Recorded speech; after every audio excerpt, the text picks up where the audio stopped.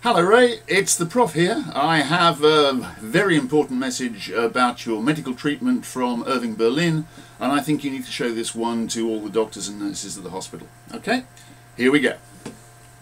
'Tis a sad, sad day for me, this day of lemonade and tea. For now my dancing aspirations haven't got a chance. In the Harlem cabarets I used to spend my nights and days, partaking of my favourite indoor sport, the shimmy dance.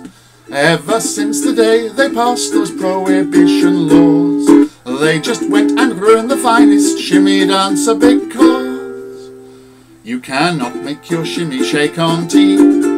It simply can't be done.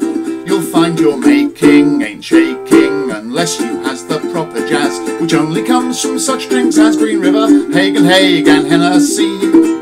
Way down in China, among the pale Chinese, there's nothing finer than drinking China teas. But you will never see a Chinaman shaking his chemise. No, you cannot make your shimmy shake on tea. You cannot make your shimmy shake on tea. It simply can't be done. You'll find your making ain't shaking. The shimmy, it is intricate, and so you need a little bit of Scotch or rye to lubricate your knee. A cup of mate, it may be strong or weak, won't help you chasse, because it's far too meek. Besides, a drink that's soft will very often ruin your technique. No, you cannot make your shimmy shake on tea. Okay Ray, get well soon. Bye.